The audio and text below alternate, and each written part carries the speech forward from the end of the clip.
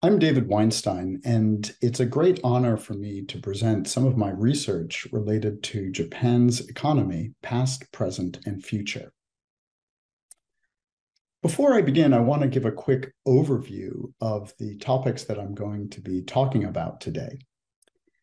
One of the big ones is what explains Japan's long-run historical economic successes and failures. Secondly, I want to address the Japanese economy in an international context and spend some time talking about success stories and challenges for the future. Third, I want to end up by talking about Japanese strategies for the future. And in particular, I want to talk about education and globalization and how they've affected Japan and how Japan might leverage these things to promote growth in the future.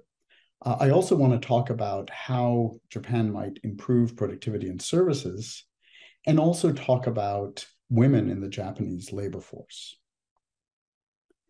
When I teach my course on the Japanese economy, I always begin with this map of the world, which shows GDP per capita in 2020, and each country's color corresponds to its income level. So countries that are marked in dark blue have per capita incomes that are above $40,000 per year, and countries with lighter shades have lower incomes. When you look at this picture, you can see that there are three classes of high-income countries. The first class are English-speaking countries, such as the United States or Australia or England, and countries that are close geographically to England. The second class of rich countries are what I would call petrostates, that is, countries that have large amounts of oil, such as Saudi Arabia. And the last class of rich countries are Japan and its pre-war colonies. Now, there's been a lot of work that's been done on why places like England became rich during the Industrial Revolution. So we sort of understand what is going on there. We also understand why it is that countries that are endowed with large amounts of natural resources tend to be rich, like Saudi Arabia. But it's much less clear what went right in countries like Japan. So one answer that people have often given to this question is maybe there's something special about Japanese culture. Economists think that this is unlikely because historically, Japan was a very poor country. So one example of this is that Japanese wages at the end of the Edo period were only about 15% of those in Britain. So if you thought that Japanese culture was important for standards of living, you should expect that Japan should have always had high levels of per capita income, but we don't see that in the data. Instead, what we see is that Japanese growth is punctuated by three critical transitions that each involve a fair amount of globalization. So the first of these transitions happened a long time ago in the Asuka period, and I call it the Asuka transition. And that's associated with Japanese people learning to read Chinese. And when they learned to read Chinese, they were able to absorb Chinese science and technology and religion and culture very easily. The second big transition happens about 1,000 years later in the Meiji period, when the Japanese learned to read technical English. And I'm going to spend some time talking in detail about that transition. And then we have a third big transition, which is the World War II transition that happens immediately following the Second World War, when Japan globalized by adopting modern forms of democracy, and also globalized by having a large number of Japanese who are living abroad come back to Japan. More recently, we have a more negative transition in which Japan has shifted from being a country that is converging with the United States and other high-income countries to being a country that is actually diverging from those countries. And I'm going to finish up my talk speaking directly about what I think has been the problem since 1990. So let me first begin by talking about this Asuka transition, in which Japan, or the Japanese, began to read Chinese texts. And I'd like to just give you a sense about how big a transition that was by just showing you two pictures of artwork before and after this transition. So on the left, I'm showing you some Haniwa dancers from around the year 500. And on the right, I'm showing you the Asuka Daibutsu. And what you can see is that the technology needed to make something like the Asuka Daibutsu is dramatically superior to the kinds of technology that were being used in the earlier periods in Japan. The styles look very different. And in fact, when we tend to think about Japanese art, we tend to think about the picture on the right much more than the picture on the left. Now, one of the interesting features of Japanese economic development is that for very long time periods, while population grew in Japan, per capita incomes did not grow very much. And indeed, standards of living for the typical Japanese person at the end of the Edo period were not that different than standards of living in the Nara period. Which brings us to the next big transition that happens, which is the Meiji transition. Now, the Meiji transition is obviously also very heavily influenced by learning from abroad. And I want to give as an example a name of someone who may not be that well known to many people. His name is Kanda Takahira. And he translated an economics textbook in the 1860s, actually before the Meiji Restoration. And in translating economics, he realized that Japan could finance its development through a land tax. And he realized that the superiority of a land tax was that it didn't have the same economic inefficiencies as rice taxes did. And Japan implemented this in 1873.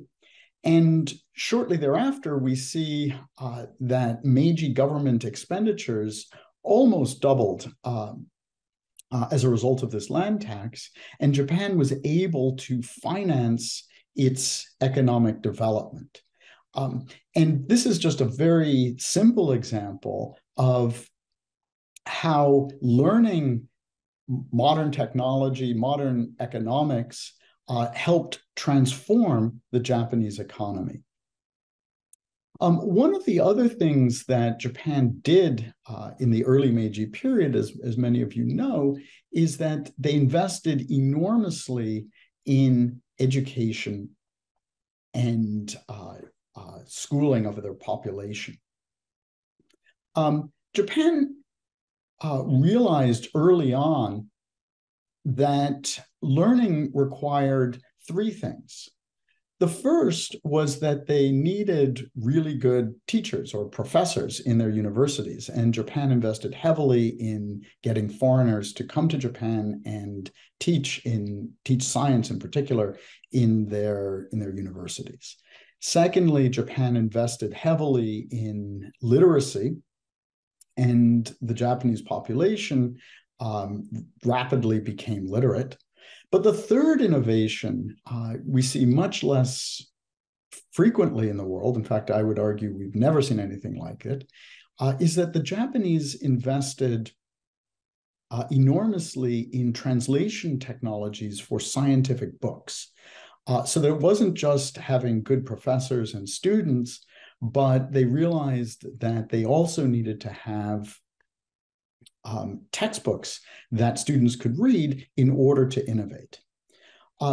These kinds of expenditures were quite large, and I'm just showing in this graph what happened to the Ministry of Education budget during the 1870s, and you can see that education expenditures essentially went up by around 20 times between 1868 and the middle of the 1870s.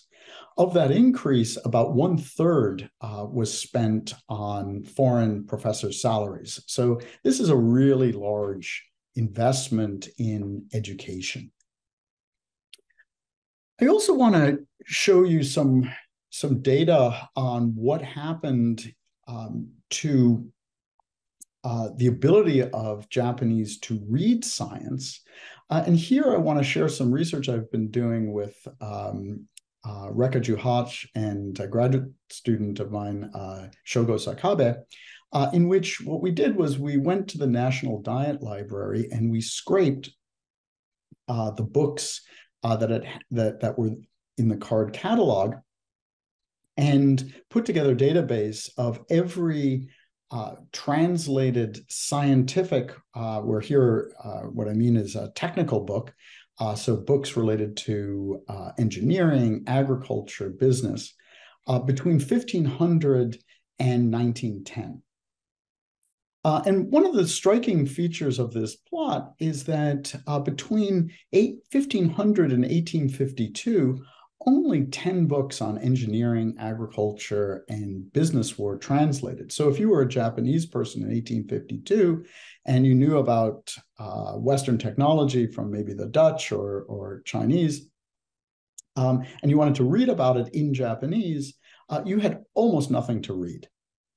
What is also quite striking is that in the 17 years between the arrival of the Americans in 1853 and 1870, only 3 more technical books were translated into Japanese. So again, a Japanese entrepreneur in 1870 who might have realized that steel or textiles was an important industry would not have been able to read any books to instruct him on how to set up that type of factory. However, we see a very marked break around 1871 in the number of translated books. These rise quite rapidly after 1871. And we actually know something about who is doing these translations. 80% of the translators were government employees or academics who at the time were on government payrolls. So what this is telling you is that the private sector did not succeed in doing translations. Now, one of the things that we also can see is that there is a very strong correlation between Japanese productivity growth in industries and the relevance of British patents for those industries. So in order to make this point, what we did was we looked at the word usages in British patents, and we looked at the word usages of books that described how to make particular products. And we constructed a measure of similarity. So for example, if British patents use words like locomotive a lot, then they're going to be a lot more relevant for industries like railroads than they are going to be for industries like rice farming. And so on this horizontal axis, we have a measure of how much words used in describing how to make a particular product are related or similar to words used in British patents. So industries over here are going to use words that are very similar to those in British patents, and industries over here are going to use very different words. And what you can see is that industries that use more similar words had faster rates of economic growth. And again, part of what's going on in Japan is Japanese are making investments in learning how to translate technical materials. And once they have the books and the teachers and the ability to read, those industries are going to be the ones that are going to take off. One of the things that we also see in these data is that the productivity growth in other countries were not related to British patents. So essentially, something was going on in Japan that was not happening in other countries. So here on this plot, I have annualized exporter productivity growth. And again, I have British patent relevance over here. And this is each dot here corresponds to an industry in a different country in the 19th century. And we see that other countries are not able to read those British patents and in their own language and adapt them to their own industries. So their productivity growth seems to be independent of what was happening in other languages, in Britain. Now you can ask, why is that the case? And I think the answer is that reading science in English is hard. You have to learn how to read English first, and then you have to learn the science. It's much easier if you can read science in your own language.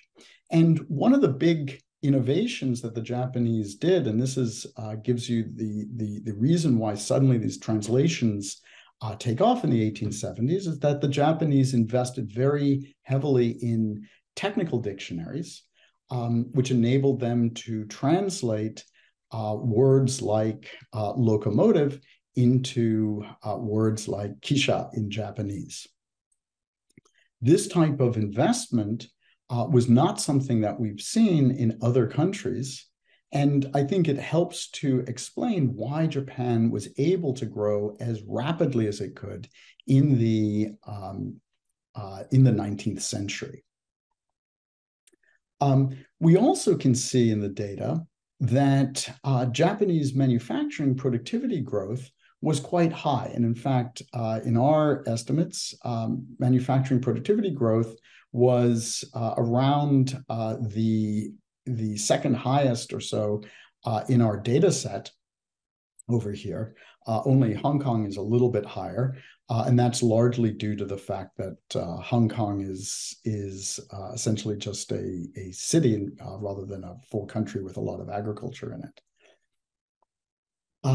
But this rapid productivity growth that we see in Japan is quite remarkable. On the other hand, if we look at sectors like agriculture, which didn't benefit nearly as much from British technology, we see that Japan had pretty much middling productivity growth in agriculture in the 19th century. And again, this is suggesting that Japan is learning from Britain during this time period in manufacturing, but it's not learning that much in agriculture. Fast forwarding another roughly 100 years, we come to the end of the Second World War, and we see a third globalization shock happen in Japan. Here, I think that there are two big changes that mattered a lot for Japan. The first is that Japan adopted a new constitution that was contained a lot of American and other influences. And Japan became a stable democratic country. And I think that the elimination of the political instability of the pre-war period reduced the risk of war and made it seem safer to do investments. And we see Japanese investment take off in the immediate aftermath of World War II. A second, less talked about globalization change was that a large number of Japanese who had been living abroad, roughly equal to around 10% of the Japanese population, returned to Japan. And these people often carried with them many new ideas from their time living in China or Korea or Southeast Asia. And so I think that improved Japanese government institutions coupled with a much more globalized workforce may help explain not only why Japan caught up with its pre-war growth trend, but also why it converged with US standards of living.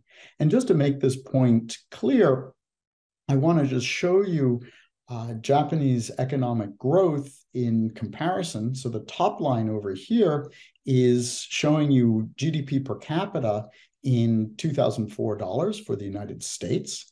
And this lower line is showing you the GDP per capita in Japan over the same time period. And so the difference between these two lines is telling you the income gap.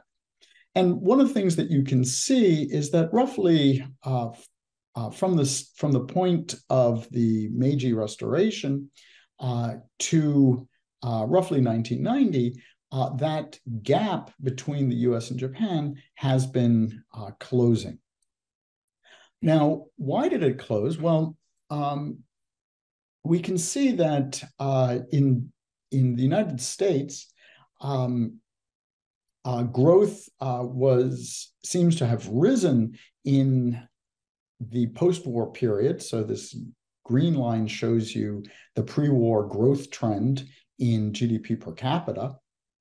And you can see that consistently incomes were higher than what you might have predicted based on what was happening in the early 20th century in the United States. But in Japan, we see that not only did growth rise in the post-war period, but that rise in growth was even faster than what we see in the United States. So that by 1960, Japan's income per capita was higher than what you might have expected based on the pre-war growth trend. But Japanese growth just continued to rise, coming very close, roughly within about 20% of the US by 1990. But then we start to see this divergence, and we've never really seen Japan starting to diverge like that, except during time periods of wars and other things in the earlier period. So I want to zoom in on this, which I do in this picture. So this is showing you Japanese GDP per work hour here, and in the top line, the yellow line, I have US GDP per work hour, and here's British GDP per work hour, and this is the whole EU. And you can see that between 1970 and 1990, Japan was converging with the United States. This per capita income gap was shrinking. But then roughly around 1990, we see that the gap starts to widen with the United States.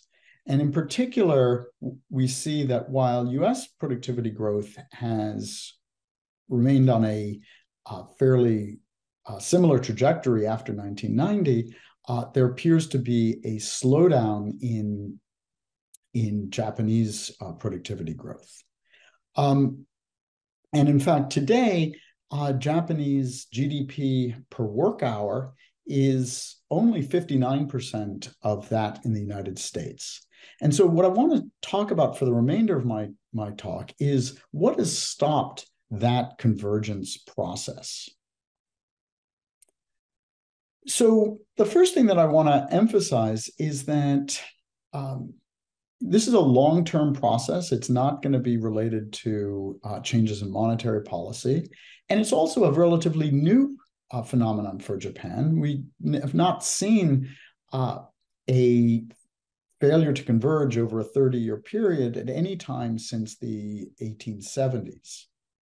Now, one answer that's popular in the media is that this slowdown is due to the bursting of the bubble and an aging economy.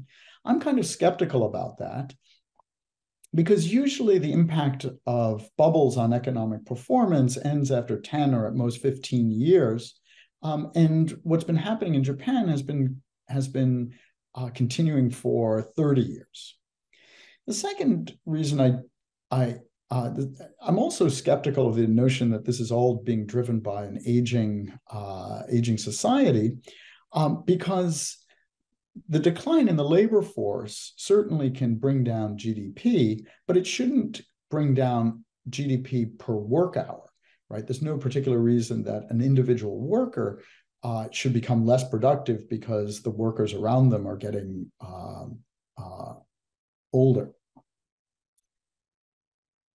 So one possible explanation for this is that as Japan progressed through the 20th century, many of the more globalized Japanese began to retire. As I had mentioned, after the end of the Second World War, there were many Japanese who had lived abroad and had international experience. By the 1980s, these people were retiring out of the workforce, and Japan became increasingly inward-looking, with relatively few Japanese going abroad, relatively few foreigners coming to Japan. And this may have caused Japan to miss important global trends and lower its economic rates of dynamism.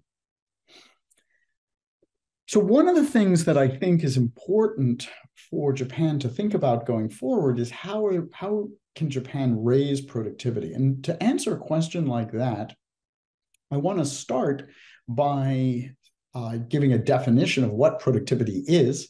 Essentially, productivity is measured by economists to be the amount of output one gets for a given amount of input.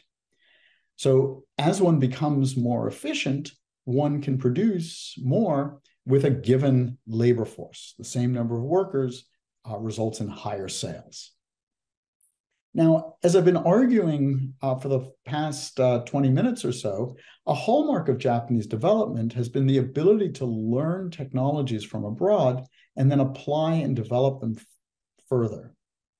And so in order to grow, Japan's going to need to improve the quality of its labor force and improve the allocation of its resources.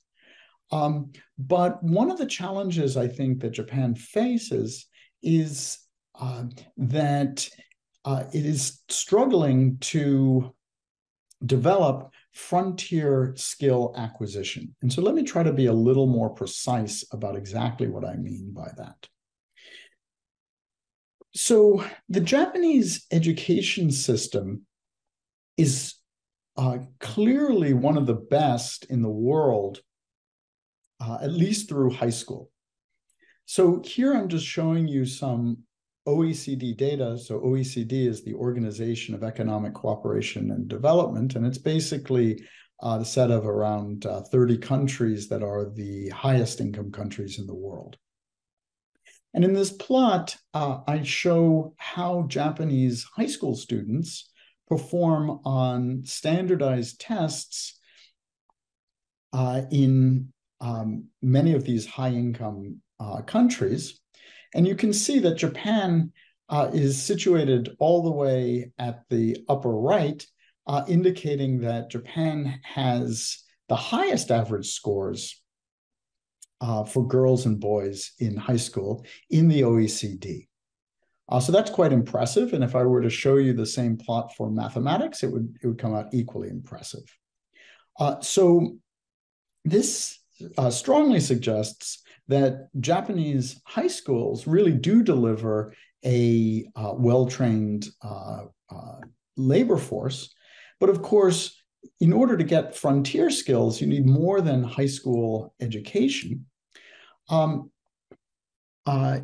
So at a bare minimum, you need some college education. But here again, we see that Japanese students go to college at relatively high rates compared to other countries. So here is Japan, and here's the rest of the OECD. And you can see that college attendance rates in Japan are around 65%. So roughly 2/3 of all Japanese are getting some tertiary education. So it's not, the problem is not that Japanese are not going to college at high rates, but where we start to see some big differences is when we look at the types of colleges that we have in Japan relative to other countries. And here, I want to make the point that Japanese universities struggle for enough funding to do cutting-edge research. And to give you some sense of this, I looked at some data from the Shanghai Academic Ranking of World Universities. So this is a ranking that essentially looks at the publication records and the citation counts of faculty at different universities in the world, and also consults with experts about which universities are the most research active. And when you look at that ranking, you see that only two Japanese universities, the University of Tokyo and Kyoto University, are in the top 100 in the Shanghai ranking, with Tokyo holding a rank of 24 and Kyoto holding a rank of 41. So there just aren't that many universities in Japan that are in the top 100. And so this raises a question: why? Japanese students are clearly quite capable, and Japanese go to university at high rates. Why is it that Japan doesn't do that well in these international rankings? And I think the main problem is that Japanese universities are underfunded. And that's going to come from two sources. One, probably most students in the room are going to be unhappy about this. Tuition is very low in Japan compared to, say, the United States. For example, the average tuition at a US public university is about 1.3 million yen. And if you go to a private university, it's around 5 million yen. And some of the elite universities are much more expensive than this. And that tuition helps fund the kinds of research that professors end up doing. The second, and perhaps even bigger problem, is that government support for universities is also low, and alumni donations are also low. And you can kind of see the discrepancies by just looking at some data on endowments, which are the assets held by the universities. If you sum across all U.S. universities, the total value of all of their endowments is 93.5 trillion yen. So Japan is in the process of creating a national endowment fund, but when you look at that, the amount of money is only about 10 trillion yen. So the U.S. has around 3 times the number of people. So on a per capita basis, the amount of money that's available in terms of endowments is around 1/3 that of the United States in Japan. When universities don't have the funding necessary to recruit internationally mobile faculty, you end up having a hard time retaining top science faculty. And just to give you a sense about where the global market is for academics, I just want to give an example, since I'm an economist, of economist starting salaries. So in the United States, starting salaries for economists at PhD granting academic institutions are around 19 million yen. This is a starting salary. And that's about 2 to 3 times the level in Japan. And what that means is that obviously Japanese universities can attract Japanese professors who want to live in Japan, but if a professor is willing to live abroad, they can often make far more money at a foreign university than in Japan. And so that affects the ability of these universities to recruit top talent.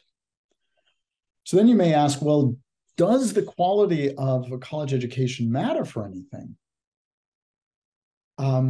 And here we see, at least in the United States, the answer appears to be yes, that if you look at the types of materials and the types of topics that are taught by top researchers in their classrooms relative to the materials that are taught by professors who are not top researchers, you see some systematic differences.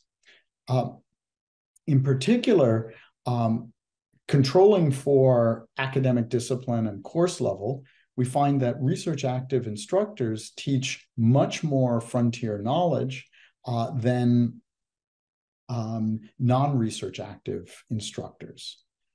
We also see that the dissemination of frontier knowledge through courses is strongly and positively related to students' labor market outcomes and their ability to innovate in the future.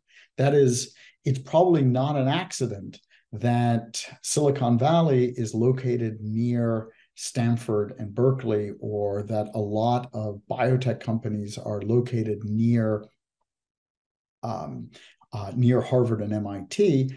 This is related to the types of instruction that they're getting in those colleges, and then they find jobs in related industries in those areas. Thus, as far as we can measure it in the United States, going to a university with research active faculty matters for what you learn and how well you do. We also can see that Japan is a big outlier, at least relative to much of the OECD, in terms of post-tertiary education. So what I mean by that are master's degrees and PhDs.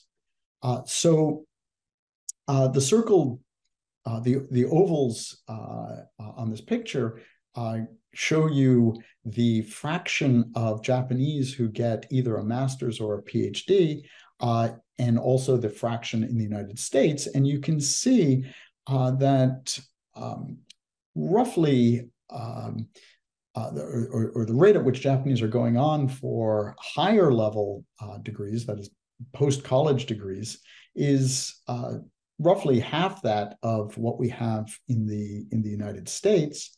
And again, when you're thinking about getting the skill set necessary to do complex computer programming or financial engineering or things like that, Japan is just not producing the MBAs or the technical training that is being provided in other countries. Relatedly, we can also see that Japanese seem to have some struggles in interacting with foreigners. And here I want to just show some evidence about the types of innovations that we're seeing happening in Japan.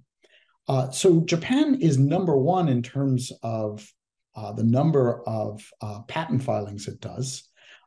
Japan files more patents, triadic patents, which are patents that are filed in all 3 major patent offices. So these are the most important patents.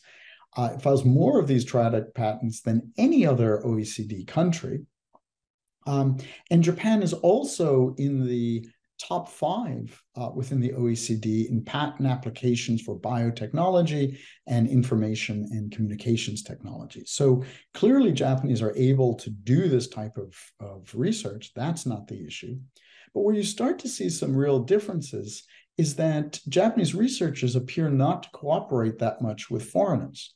So Japan is in the bottom 5 countries in the OECD in terms of international co-authorship of patents and international co-inventing.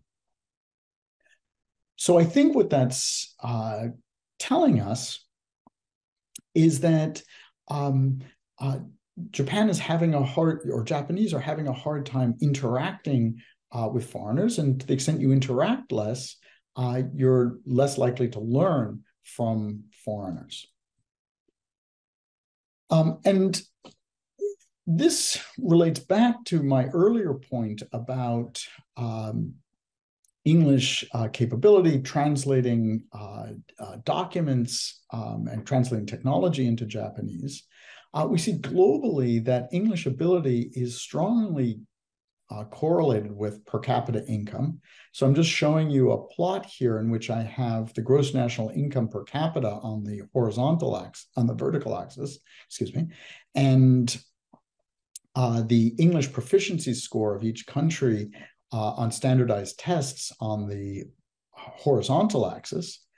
And you can see that in general, countries that have better English capabilities tend to have higher incomes. And Japan does relatively well, does extremely well given its English proficiency score.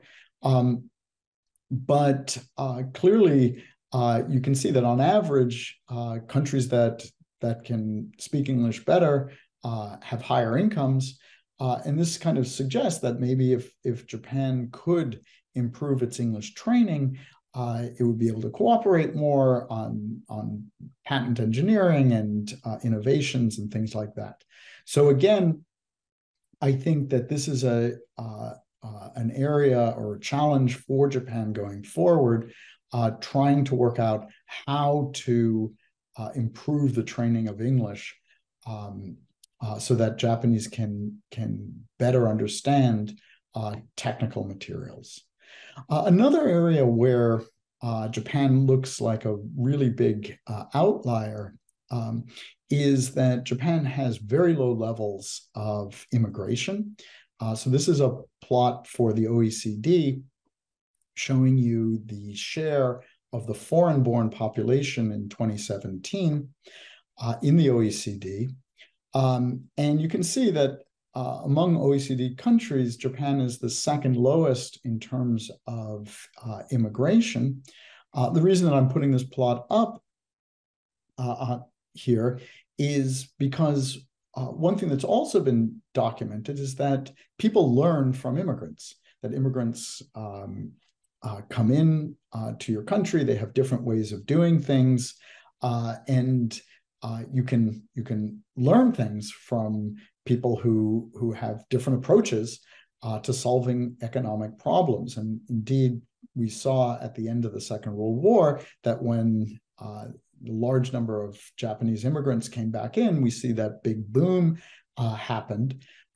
Potentially, Japan is suffering from the fact that there are not a lot of ways in which foreign ideas can enter Japan, or it's harder because of the English barriers and the lack of contact with foreigners, be it either through immigration or be it through Japanese traveling abroad. One of the other big differences, and this is where you start to see some quantitative impacts, is that whereas much of the OECD has been focusing on services, so here you can think about internet startups, or you can think about financial engineering, etc. OECD, so in the typical OECD economy, approximately 40% of all R&D expenditures or by businesses are driven by service providers. In Japan, that number is much smaller. So the Japanese are not investing very much in services. Similarly, we also see that Japan's small and medium enterprises look very different than those in the OECD. In particular, in the typical OECD country, small and medium enterprises are doing a lot of research and development. But in Japan, small and medium enterprises are not doing that much.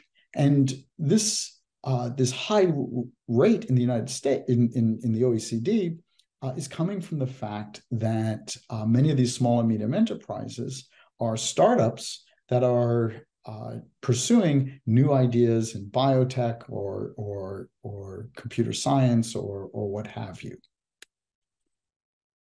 Now, these low investments in services have resulted in low productivity growth in services relative to manufacturing. So this plot here shows productivity growth in Japan between 1994 and 2018 in manufacturing, which is the upper line, and in services. And you can see that Japan has done quite well in terms of manufacturing productivity. And many Japanese manufacturing companies are world-renowned, like Toyota. But Japan has not done so well in services. And since services are a much larger fraction of the Japanese economy, and indeed all OECD economies, this helps to explain some of the low productivity growth that we're seeing in Japan. We also see in Japan that government support for research and development is also quite meager, and that lines up with the low levels of support for Japanese universities. In fact, Japan is in the bottom 5 of the OECD in terms of R&D support. Now, interestingly, what we do see happening a lot in Japan is that the government provides relatively high levels of support for small and medium enterprises. If you recall, Japanese small and medium enterprises look very different than small and medium enterprises in other OECD countries in that they don't do much research and development.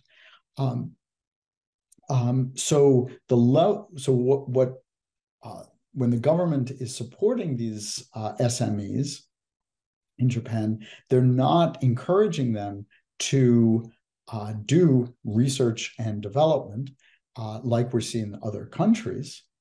And as a result, the character of small and medium firms in Japan looks very different than what we see in the United States and other OECD countries. In particular, they're much older than average. So why might this matter? Well, Joseph Schumpeter famously argued that innovation happens through creative destruction. That is, whenever you have an innovation, you create a new product, and that tends to displace an old product or an old firm. So at one point, there were companies that would make horse-drawn carriages. Those companies have all ceased to exist, and they've been replaced by car companies or train companies, etc. But this creative destruction is at the core of technological progress. And what we see in Japan is that Japan exhibits much less firm destruction. One way of thinking about this is that I'd like to say most US small firms are startups. Most Japanese small firms are end-ups. And to give you a sense about what that means, in the United States, less than half of all small firms are more than 10 years old. So in other words, in the United States, firms are created and either they innovate and grow or they die. And so that's why you see relatively few old small firms. However, in Japan, 75% of all small firms are over 10 years old. So these are firms that have been around for a long time, but they're not growing. And so they're likely to have very low productivity growth. But we don't just see that government support props up firms in Japan that are inefficient. We also see that Japan exhibits a lot less firm creation. And I want to share with you what I think is a remarkable fact about Japan and the United States. If you look at the top 5 companies in terms of stock market capitalization in each country, so stock market capitalization is the value of the equity of each of these companies, you see that 4 out of the 5 top firms in the United States were founded in the last 50 years. So these firms would be Apple or Microsoft or Alphabet, which is owns Google, and Amazon. So these are all relatively young firms in the United States. If you look at the top 5 firms in terms of market capitalization in Japan, you find that none of them were founded in the last 50 years. So the giants in Japan are much older firms that have been around for a long time. You're not getting that creative destruction. You're not creating many new big companies, and you're not destroying inefficient older companies.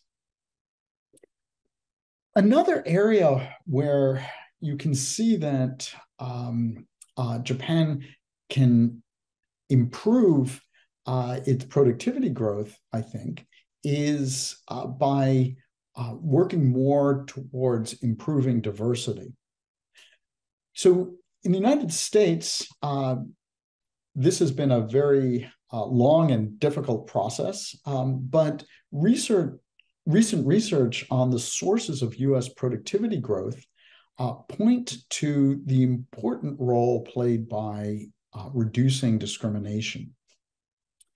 And the basic idea here, why it is that diversity can improve productivity, is that if you think that, say, men and women are born equally smart on average, then if you've got an economy that only chooses the best man for a job, on average, you're going to have worse workers than if you hire the best person for the job, right? Because if you're just choosing the best man, you're going to be overlooking highly qualified women for the same type of job. And so because of that basic premise, the fact that managerial positions are skewed towards men and in the United States skewed towards certain racial groups, this can have fairly large adverse productivity effects. And just to give you some sense about some recent estimates of that, if we look at US growth rates over a 50-year period from 1960 to 2010, people have estimated that reductions in discriminatory frictions have lowered the share of white men among managers, doctors, and lawyers from around 90% to 60%. So what that means is that in 1960, most of those elite types of positions were held by white men. By 2010, only 60% were held by white men. So what this indicates is that there's been substantial progress in improving diversity. We still have a long way to go, but there's definitely has been big progress in getting other types of people into top positions. And when we estimate the impact of this on US per capita GDP growth, reasonable estimates suggest that around 40% of US per capita growth has been due to this phenomenon. So another way of saying that is that a major problem with discrimination is not just that it's unfair and morally problematic, but it's also economically very costly. And what we see for Japan is that Japan has been a lot slower in making progress at giving these kinds of advantages to women. And I want to talk a little more about that on the next slide.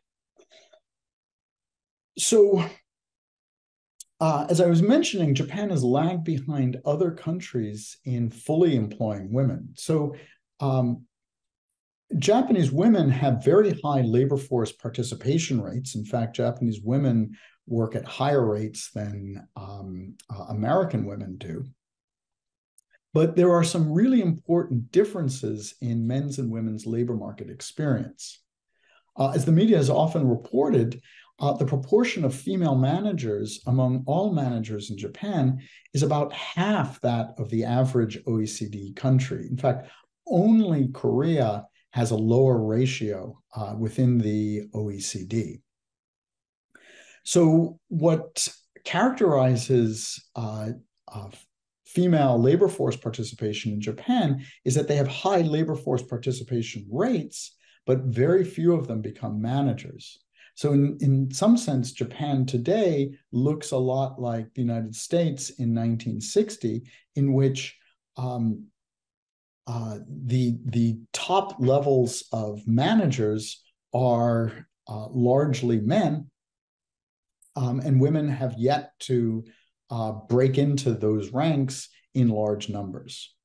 Moreover, we see that the proportional difference between men's and women's wages in Japan is the third highest in the OECD. So in other words, men in Japan typically earn significantly more than women, even relative to other OECD countries.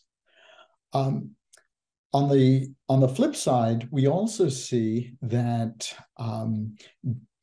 Japanese men do very little household work, which adds a burden to Japanese women. On average, Japanese women spend 3 more hours a day on household chores than men do. There's definitely a gap here in the United States, but the gap is only half as large in the United States. So again, if you think that men and women are on average equally talented, then the fact that Japanese women are unable to participate in top-level positions points to a fairly substantial inefficiency in the Japanese economy.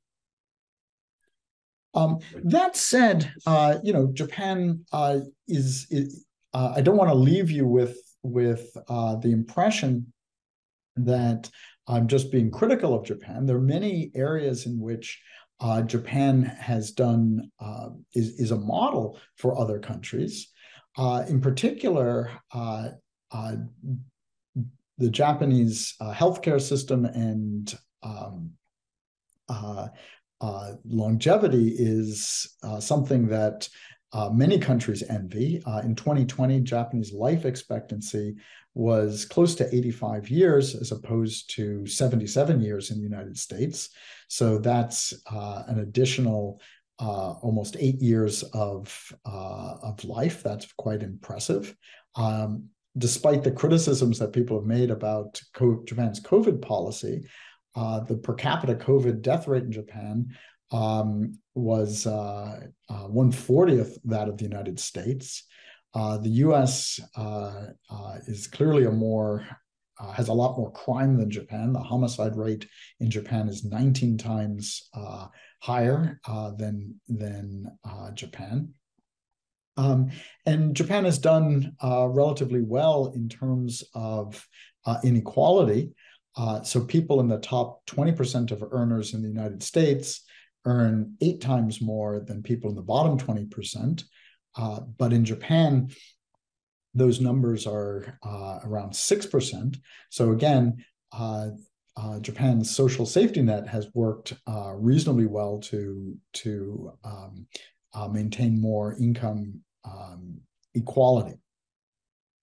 But I think the challenge going forward remains similar to that in the Meiji period, which is how do we maintain the great things about Japan while adopting the best practices from the West?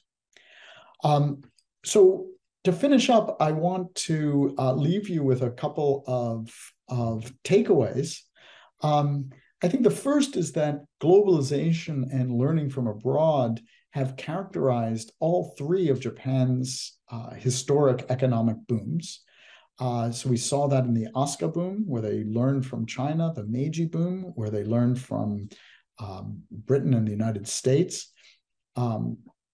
And we also saw that in the post-war boom, where the American occupation brought in a better form of government, and the return of the migrants may have helped Japan absorb foreign ideas. And again, Japanese like to think that Japan is a relatively closed society, but I would argue that Japan has been remarkable in its ability to absorb and adapt foreign technology. And I think that strategy still has relevance for today.